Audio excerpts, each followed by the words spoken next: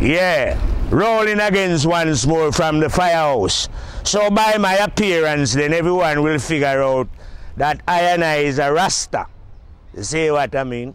But one thing you must know about I and I do not work with family, I do not work with race, and I do not belong to any of the house of Rasta.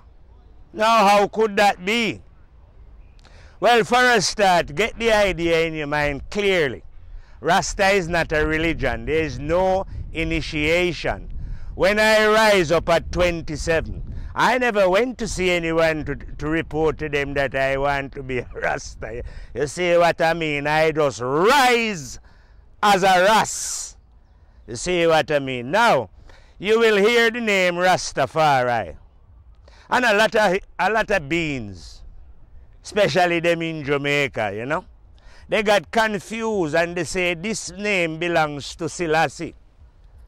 So it is him. But guess what? No man can own no name. And that name was generated from the energy of the positive. Because those are the only two energies that generate thoughts, you know, positive and negative, which is the energy of God. So God generated the name Rastafari. If you notice the name Rastafari, because it's only a new name, you know, like when we say God or Allah or whatever we say, those are just names that indicate that a name for the creative energy.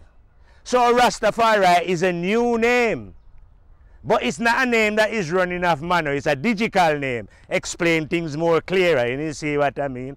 So the first thing you notice about the name, it's got 9 letters. And to tell you, I'm a 9th grade fulfillment, right? It says Rastafari, at the end come the I. The I stand for the one universe, because the universe is one. The one planet Earth.